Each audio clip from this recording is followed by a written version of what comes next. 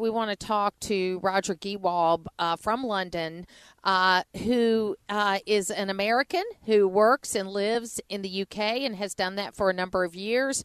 And we reached out to him after we heard the news of the death of the Queen. And Roger, I mean, for most people, they cannot remember a world where Queen Elizabeth was not the Queen.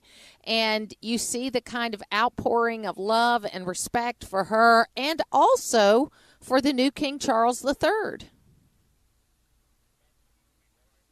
Martha, to tell you three things, really. I'd like to tell you about the announcement of Her Majesty's death, and I'd like to tell you and your listeners why this is, as you say, why this is reverberating around the world the way it is, at least my theory. And then I'd like to tell you what she was like, because I've met her. Before I do, though, I'd like to tell you a little story that actually came to me only this afternoon. It's a true story. About 10 or 15 years ago, a couple of Americans were hiking through the hills around Balmoral Castle in Scotland. And they were chatting with various British people as they met them along the way. And the last people they saw a couple, and they chatted with them. And then they said, do you live around here? And the man said, yeah, just over the hill over there. And they said, oh, really? And they said, well, how long have you lived here? And the woman said, well, I've lived here. You know, I've been coming back and forth, but I live in London too, but I've lived here all my life. And they said, oh, fantastic. And they said, well, so you must have met the Queen in all these years. She said, no, I never have, but he has. And they said to the guy, really, you've met the Queen? And he said, yeah. Well, I mean, actually, I see her most days. And he said, no, really? And so the guy gave his camera to the girl and said, here, he put his arm around the man and said, take our picture. So the Queen took the picture. And then when they all said thank you and left, and when the Americans had left, the Queen turned to her household companion and said, gosh, I wish I could be a fly on the wall when they get home to America and show this picture to their friends. That's right. Absolutely. Absolutely. So what do you feel the impact is?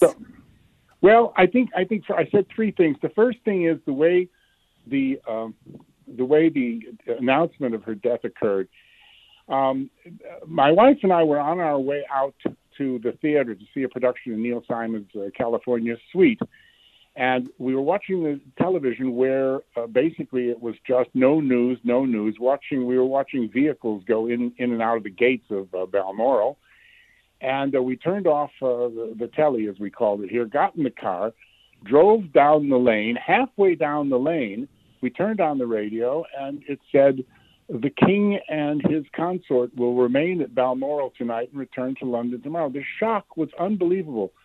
I mean, in that 1 minute that we got into the car, they made the announcement. I felt like when I walked into a room and saw a television set and saw them playing 9/11, or even more than that, when I was very young, when I heard on a car radio as we were going along that they had shot President Kennedy. It was the same kind of shock feeling for me, and I think that probably affected a lot of other people. The second thing is, why is this reverberating the way it is? I think it's because the Queen represented, in this world of Putins and gas and oil and energy and cost of living and madness and everything so crazy, and, deputies being ambushed in Georgia and people shooting each other, all this madness, she represented this constant calm and continuity for 7 decades, which is extraordinary. And I think that certainly people here that I've spoken to feel this strange feeling that something valuable has been taken away from us, that continuity which made us all feel a bit more stable has been taken away, has been lifted. The third thing I want to say is about meeting her. I had the incredible honor of being presented to the Queen some years ago at a private function. And I was just amazed. She was very small. She was, by American standards, she was tiny. I was amazed at this huge aura, Martha, of calm, dignity, and incredible energy around this very small person. It was like 10 people were standing there as I shook her hand and we chatted for a minute. It was quite something. So, well, I think what's so amazing, what's so amazing about her is that she was so far ahead of her time in so many things. I mean, there are, the naysayers that are trying to pin colonialism on Queen Elizabeth II, when in fact she is the person that navigated Great Britain out of colonialism by putting the Commonwealth together and being so strong about it. I mean, people think it's nothing when she goes to visit a country. I mean, people that don't like the monarchy, but when she would go to those African countries and she would dance with the leaders of the African countries at a dinner, people don't understand today, looking back at it, what a huge thing that was. And what it did was it started this momentum that now is the Commonwealth. Well, there was a headline today in one of the papers that said nobody ever told her what a great job she did. And you're right. I mean, that's a perfect example of the sort of thing she did. She was always there. Some people are saying that, I mean, if you look at the pictures, if you look at the photos of her shaking Liz Truss's hand, she looks a bit frail, but she's smiling, she looks fine, and then 48 hours later, she's gone.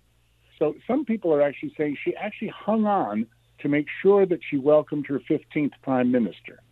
It's about duty. That was her dedication. It was about duty. Roger Gewolb, thank you so much for giving us this insight this morning. And, of course, the funeral has been announced to be on September the 19th. There is going to be 10 days of mourning, and we will be hearing from King Charles III for the first time later on today. Thank you, Roger, for being with us today. Thank you.